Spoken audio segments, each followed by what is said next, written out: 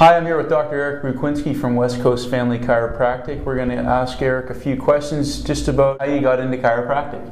Well, we've been going to chiropractors. My mom started taking us ever since I was 5 years old. So I've been a patient pretty much all my life. So benefited greatly from getting adjusted regularly and never really had any major health issues, which I attribute to getting adjusted and things. So yeah, continuing on, and recommend that to my patients to get a good quality lifestyle out of chiropractic care.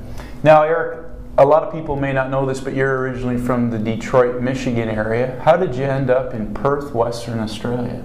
Well, my sister originally came out here as a bit of an adventure to practice chiropractic, and when I graduated I thought it'd be a great opportunity to come out to Australia, see what this beautiful country's like, and now I'm a citizen and married to a West Australian and enjoying the lifestyle here.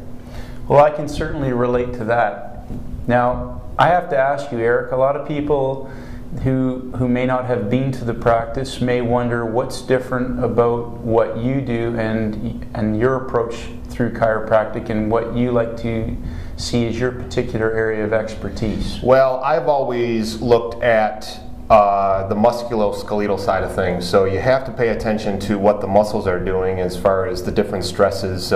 Someone who's sitting at a computer all day or someone who's playing footy on a continual basis is going to put certain stresses.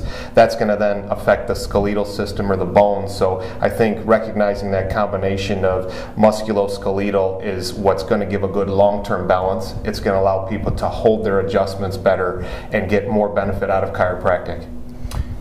That's great. Now, Eric, is there anything that you'd like to impart to people or you'd like to mention before we close it off?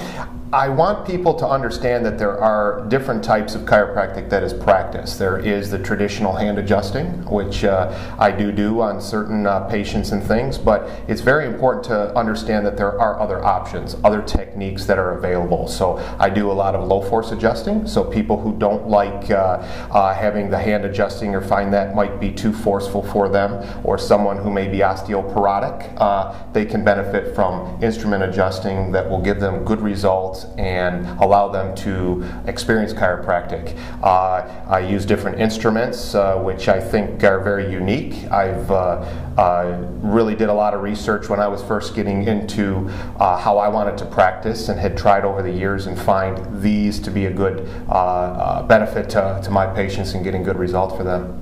That's great. Thanks, Eric. And we welcome anybody who's interested who may not have been to the practice and coming by and meeting either myself or Eric and having a tour of the office. Also, feel free to check out the other articles and the videos on the website for more information on chiropractic and natural health and natural healthy living. Dr. Stacey, excuse me, what I want to get out to people is we want to use our website to educate people as well. So, you know, we're going to be doing some different things, trying to interview some different people so as to get get people understood on what chiropractic is or how to live a healthy lifestyle, what active components can people do in addition to what we're doing here for them. That's great. Thanks, Eric. You're welcome.